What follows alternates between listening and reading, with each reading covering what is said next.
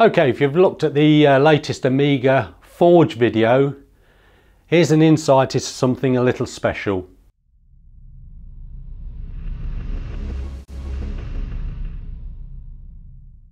Okay, just to follow on from last week's video where we were showing you the start of the forged pistons, we're just now going to show you another process of piston manufacture. You've basically got die castings, forged, and we're just going to show you now the very latest way of doing it, which is a prototype piston, and they're CNC machined.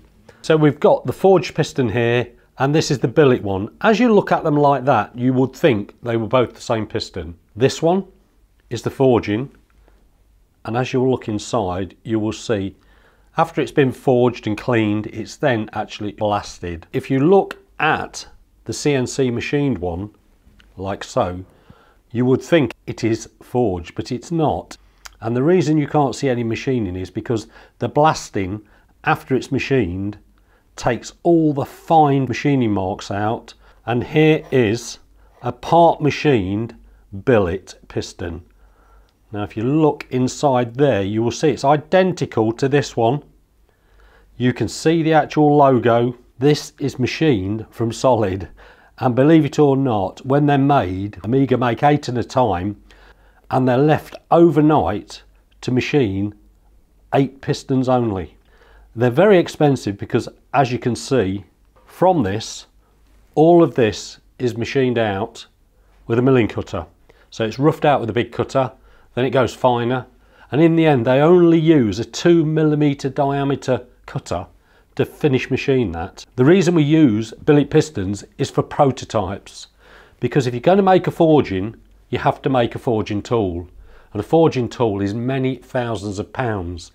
Doing it this way, we can test the piston, make sure it's correct. If there's any adjustments to be made, we can make it with another set of CNC machine pistons.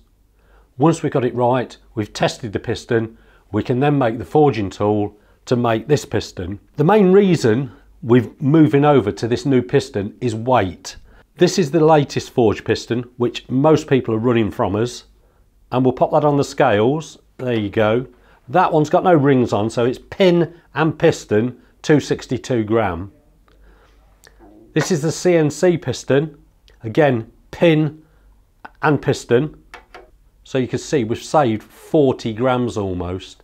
Multiply that by 4, that's 160 grams, which in effect is most probably 35 ounces of unspun weight at 8,000 RPM. Is massive. It is a prototype. They are out there being tested, very successfully I must add, but at the moment we haven't got them for general release.